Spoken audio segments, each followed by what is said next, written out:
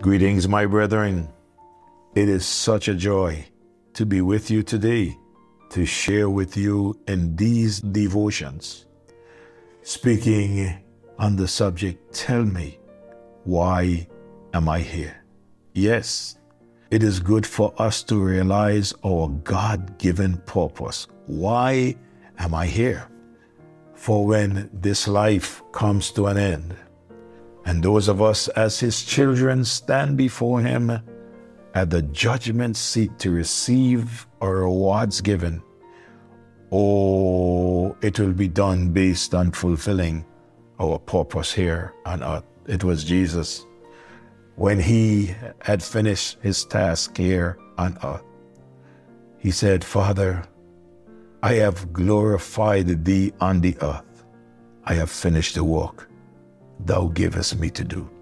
Let's know what our work is, and let us work hard on finishing the work, so that when our life would come to an end here on planet Earth, we would be able to say, like the Apostle Paul, I have fought a good fight.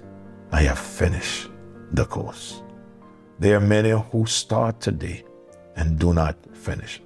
What is our purpose here as a church? And when I say as a church, remember, I'm speaking of the church of God, where all born-again believers are members of His church.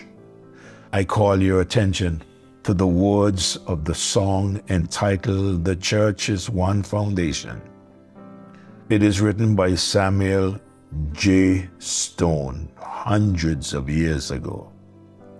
In the fourth stanza, he said, Yet she on earth hath union with God, the three in one, and mystic sweet communion with those whose rest is won.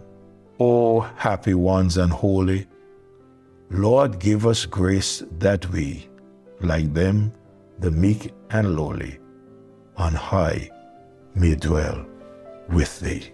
The church is one foundation. We are all one in Christ, with one common cause, with one job to make sure that it is done.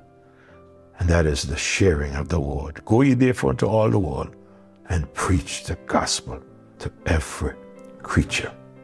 We are in Acts chapter 3, and we are looking at this miracle that took place at the gate of the temple, where this man, lame from his birth, from his mother's womb, who would be carried by the temple every day, two men of God, they were going to the temple to pray, and he saw them going into the temple, and he cried out to them, and he asked of them that entered into the temple for alms. And Peter and John, seeing him, they fastened their eyes on him and said, Look on us.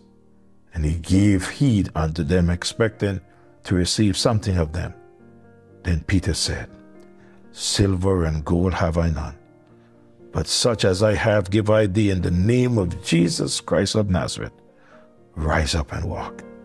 And he took him by the right hand, lifted him up, and immediately his feet and his ankle bones received strength. Last morning, I shared with you how will we accomplish this purpose. And I told you that it can only be done by divine cooperation. We need divine cooperation. We need God working with us to get the job done. Secondly, it must be done by human cooperation also. Not only divine cooperation. Yes, it must be done by divine cooperation, also by human cooperation. Peter and John were working together. This is very important. In verse 1 of Acts chapter 3, now Peter and John went up together into the temple at the hour of prayer, being the ninth hour. It is so important for people to work together to get the work of God done. It is not about Peter. It is not about John. It is about the God that they represent. Look how it is brought out in these verses, verse 3, verse 4, and verse number 11, this human cooperation. In verse 3 it says, who seeing Peter and John about to go into the temple, axe and arm. Verse 4, and Peter, fastening his eyes upon him with John, said, look on us. So not only that Peter fastened his eyes, John, his partner, he also fastened his eyes upon him, and they said, look on us. Look at verse 11. And as the lame man, which was healed, held Peter and John, all the people ran together unto them in the porch that is called Solomon's, greatly wondering. Now, as I read this speaks of partnership. They knew the importance of unity. Oh, if the church of God would be unified today, so many great things will be done for the glory of God. Togetherness, this is what they had, being in one accord. Two men with gifts from God, different gifts, walking together for the glory of God. In the church today, the members have the gifts to operate in the church. This is what God expects. There is a variety of gifts, gifts differing one from another. There is a great need for workers of our Lord to get together, respect each other, and the God-given gifts or the God-given ministries. Over and over in the scripture, we read about this. If we go to 1 Corinthians chapter 12 and read those verses there, I want to read them for you this morning, a little lengthy, but let me read it. Beginning from verse 3, he says, Wherefore I give you to understand that no man speaking by the Spirit of God calleth Jesus accursed, that no man can say that Jesus is Lord but by the Holy Spirit. And verse 4, now there are diversities of gift, but the same Spirit. There are difference of administrations, but the same Spirit. There are diversities of operation, but it is the same God which worketh all in all. But the manifestation of the Spirit is given to every man to profit withal. For to one is given by the Spirit the word of wisdom, to another the word of knowledge by the same Spirit, to another faith by the same Spirit, to another the gift of healing by the same Spirit, to another the working of miracles, to another prophecy, to another discerning of spirits, to another divers kinds of tongues, to another interpretation of tongues. All these work at that one and the self same Spirit, dividing to every man severally as he will. For as the body is one, and hath many members, and all the members of the body, being many, are one body, so also is Christ.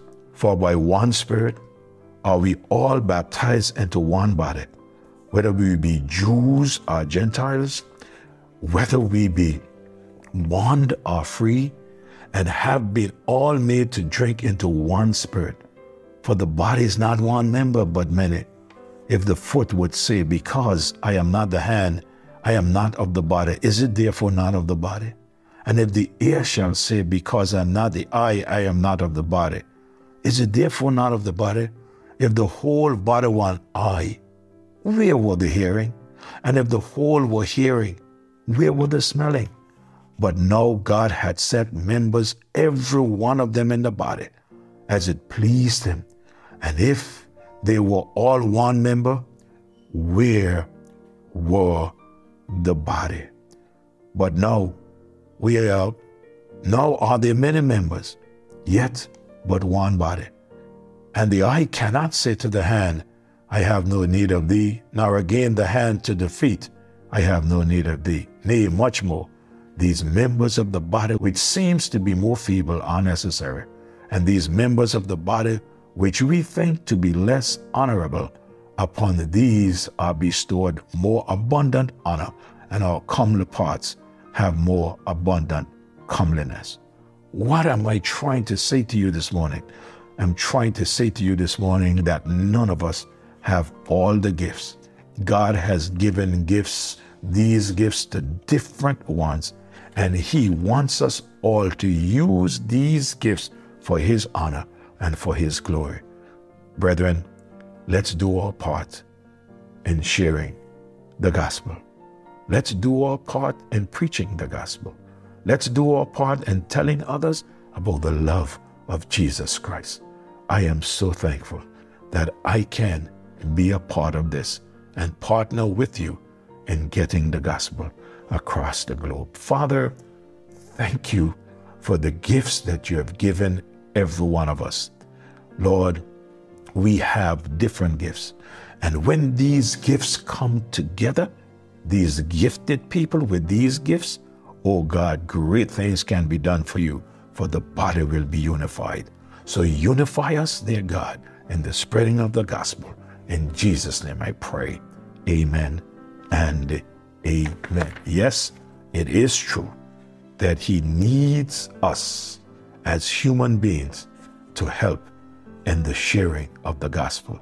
It must be done by human cooperation. God bless you. Have a great day in the Lord.